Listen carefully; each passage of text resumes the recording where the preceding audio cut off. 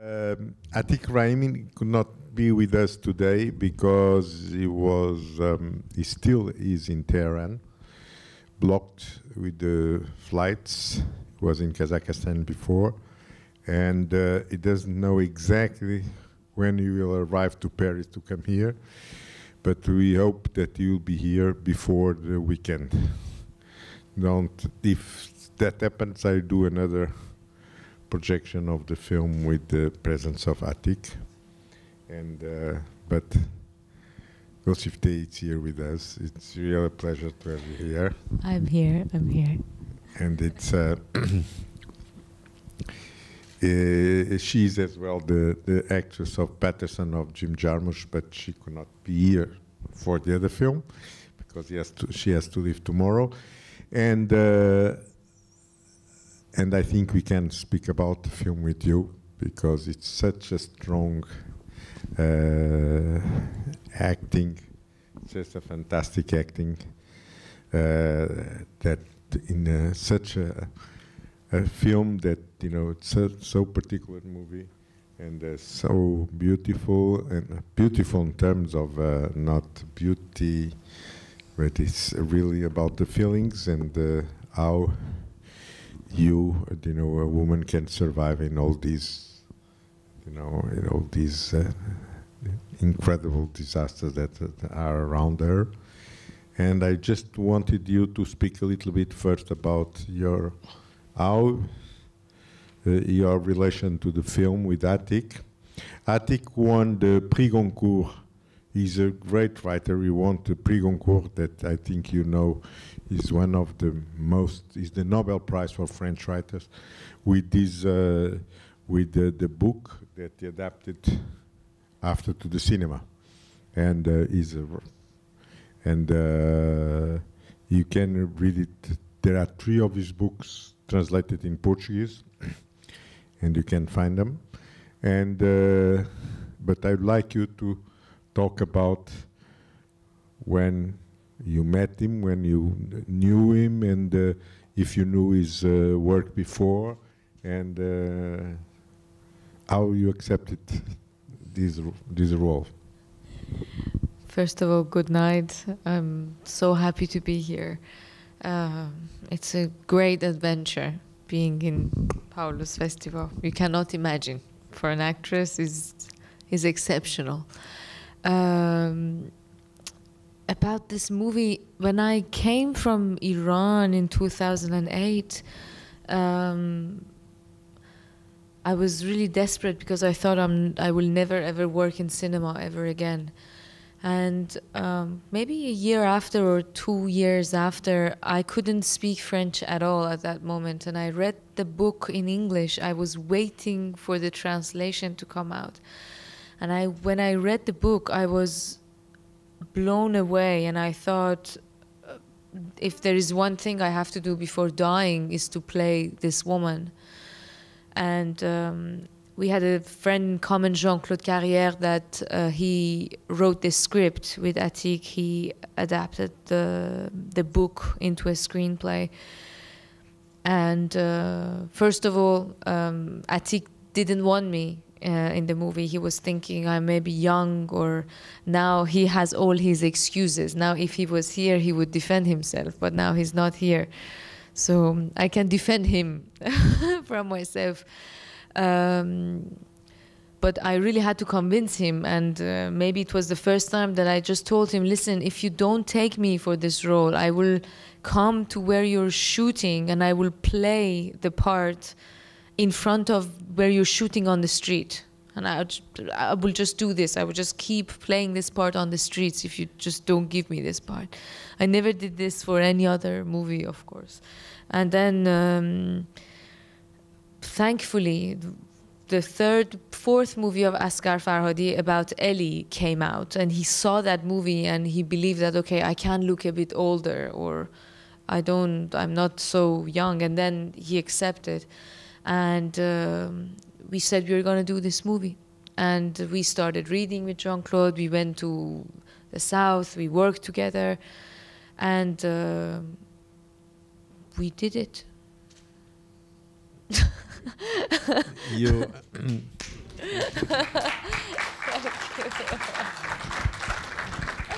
I think you were right. And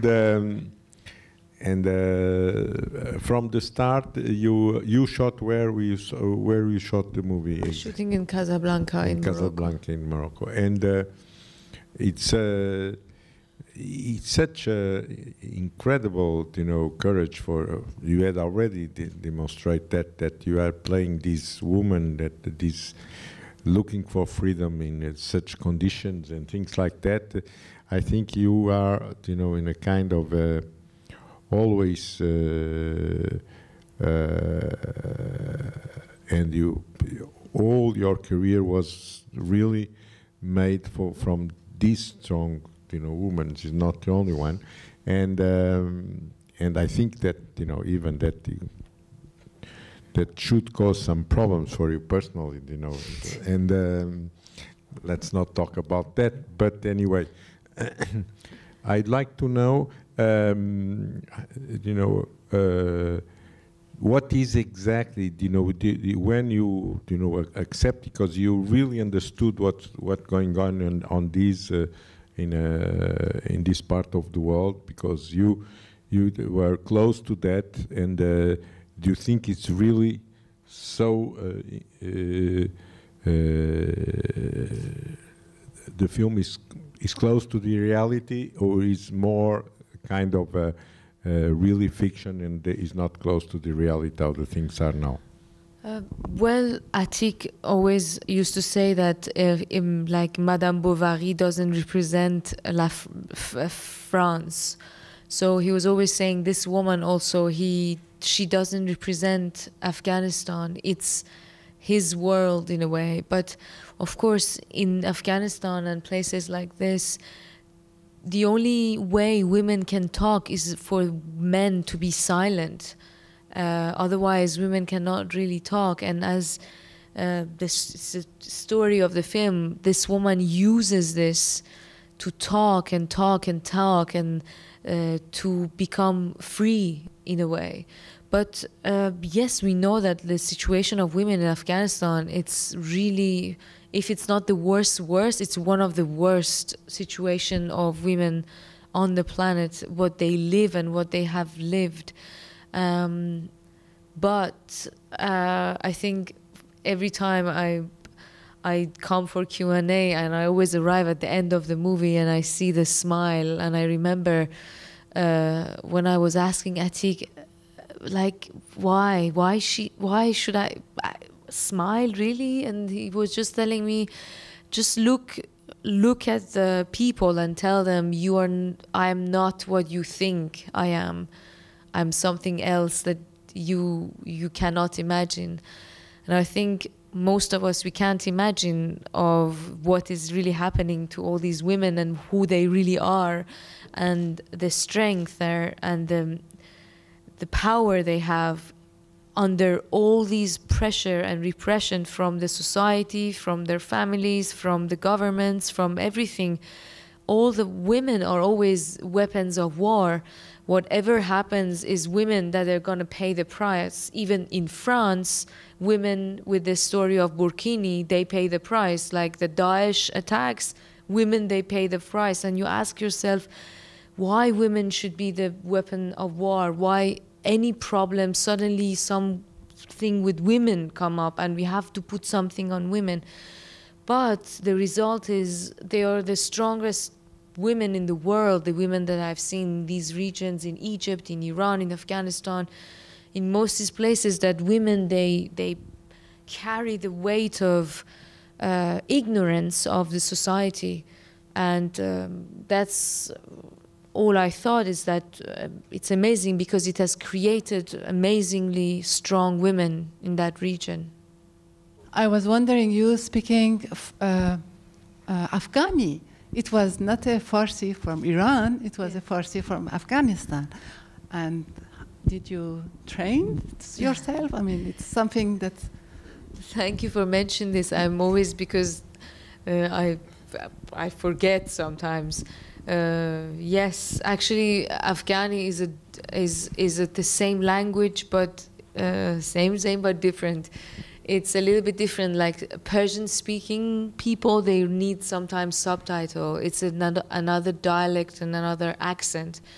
And we worked a lot on it. And I was telling Atik, listen, this movie is not going to be seen in Afghanistan. Iranians, we don't care. It's going to be Europeans. Just don't push me so hard. And for him, it was like, no, he was very concerned. And sometimes he was killing me. Even he dubbed some very little details that I was like, Atik, you're ruining one beautiful sentence because of an accent thing. But it was very important for him, for the accent to be just. And so they recorded all the dialogues for me, and I was listening to them day and night. And as you realize, Afghani accent is very much more faster, because in Farsi we speak like Brazilians in Portuguese. Like it's very like meowing, like a cat that meow. Like it's the same. It's like obrigada, but here is obrigado. It's very. So Afghanis are very like the Portuguese of Portuguese. They're very, they pronounce everything. So it was a bit of a job, but I think it happened, and even the Afghanis, they're happy about it. They couldn't make fun of me, as they mostly do of us Iranians.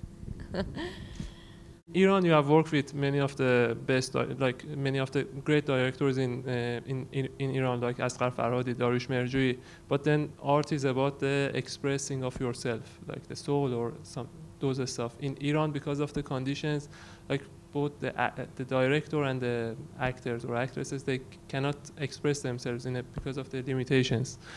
But here you have the limitation of, like in your movie, as you told, the language in Afghani or like French. So that is the limitations or the challenge in Iran, the challenging part, and here is the language, in my opinion. So, but for you, which one were more difficult to adopt? Wow, very interesting question. Yes, it's true that in Iran we are limited about going deeper in the psychology of women, especially women, because we cannot go deep enough, because you don't want to go deep. You can't. It will be censored in a way. And here, of course, yes, I have the language barrier, and I was counting. I have acted in 7 different languages in the world, languages I don't even speak, and I learned them phonetically, and I act in them. But now today I was asking myself, if one day they come and ask me to speak in Chinese, can I do that? And I said, okay, I will try. So it's mostly, I think, the challenge. I like to challenge myself in any possible way, and not to accept the conditions. Like when I came to France, I wasn't speaking a word of French, and I cannot stand any limitation, and anyone saying because of this then you can't play this. I mean, I'm sure I cannot play a Swedish girl or maybe a Japanese. Maybe they can work on it, but the rest I try to do my best to cherish the part. And yes, I think this language thing these days it's getting a little bit difficult, because I recently did a movie in India and I was speaking Hindi, and I learned, like I took very intensive courses for 6 months, and I realized the amount of pressure on me, because actors, when you look at actors and amazing actors, they're acting mostly in their language, and they have so many other things to bring up in terms of acting. But when you have the language, then the language, it becomes the first thing that you're paying attention to. And then all the acting, emotions, whatever, psychology, it becomes the second. And it's a little bit difficult. Or even for Patterson, the last day that we were doing pre-production, Jim just took me to a room and told me, Golshifteh, I just ask you one thing. And I was like, why? What is he going to ask me? He said, I prefer that you speak with American accent. And I was like, really, Jim, you really want me to do that? But we need to work on it. And so I panicked. I completely panicked, and I had to find the coach I worked with in Body of Lies. He was the coach of Leonardo DiCaprio. I contacted him. I said, Tim Monick, I said, Tim, I'm in New York. Do you know anyone I can work with? He said, listen, it's Jim, it's you. I mean, we can work on Skype. So I spent days working with him on Skype on American Accent, and I realized the pressure of the difference between like style or style. And this makes a difference, or like so many details that then you have to do it in a way. But I think it's my destiny. I mean, I'm out of Iran. I don't even consider as an Iranian. I mean, I act in any possible language except Iranian, Farsi. So I don't know what is this destiny. I cherish it. I love it. I hope Portuguese. It's going to be Portuguese next. With Brazilian accent. Oh. I have one question. You are from Iran, and you have a few millions Afghans living in Iran.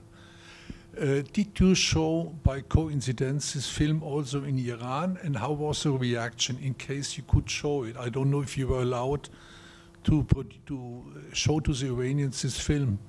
And how was not the at reaction all. of the, not at all? No chance. No chance. And in Afghanistan? Yes, actually, they showed it in Afghanistan, because Afghanistan has a liberal government, more liberal as Iran.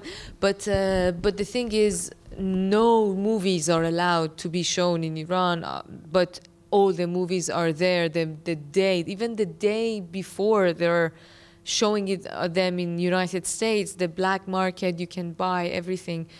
So yes, this movie had been seen in Iran and also in Afghanistan, and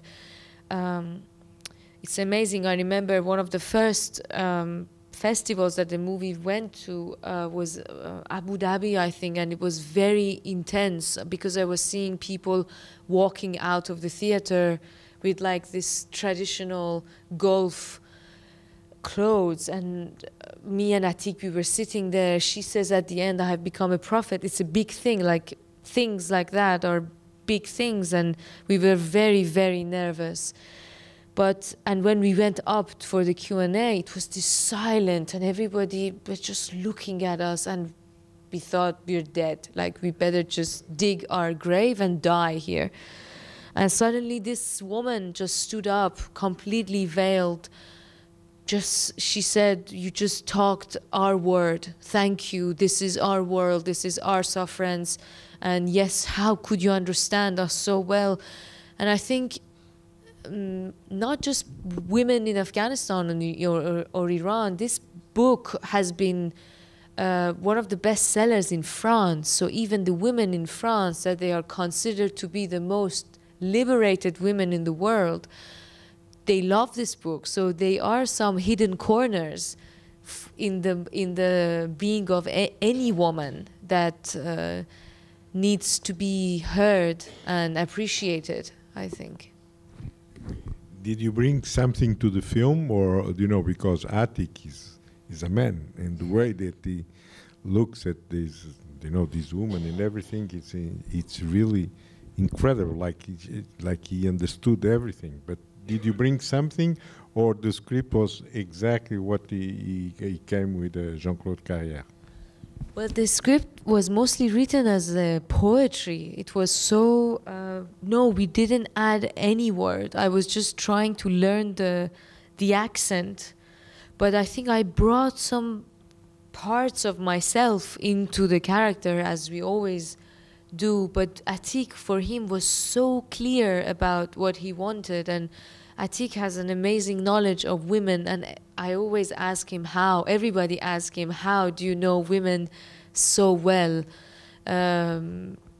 It's also a question for him. I think that these days he asks himself that why he knows women so well, in a way. And we don't know.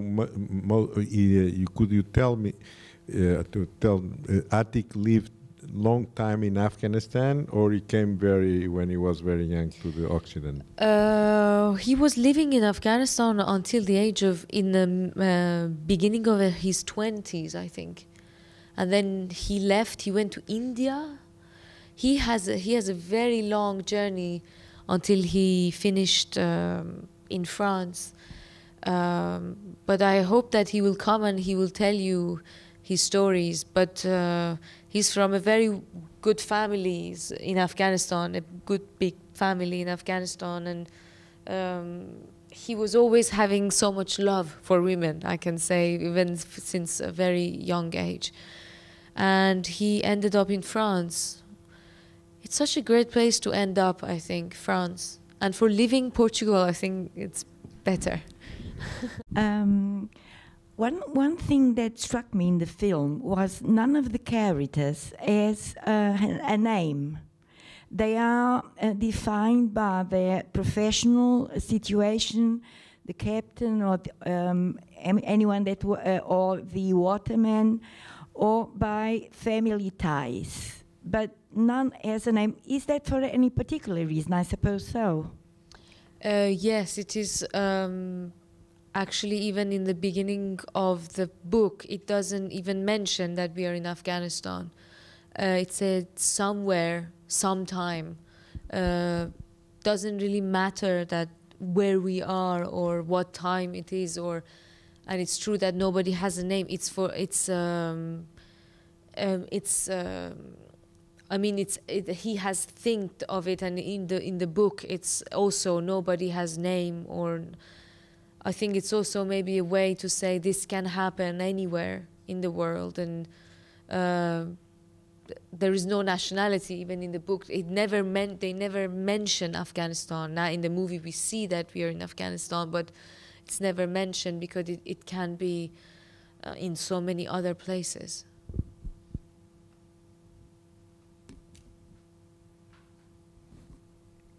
Any more questions? Please.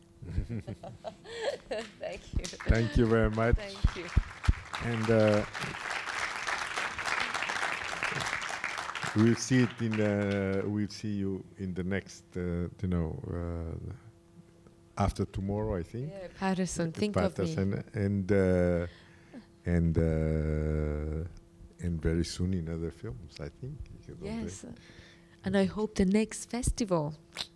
Yeah. I have to tell you, I've been to so many festivals, but this one for actors is the most exceptional you cannot imagine. It is incredible, and I have to thank Paolo Branco to bring me here to just feel this amount of joy for being here, and also for Portugal and for Lisbon especially. Thank you.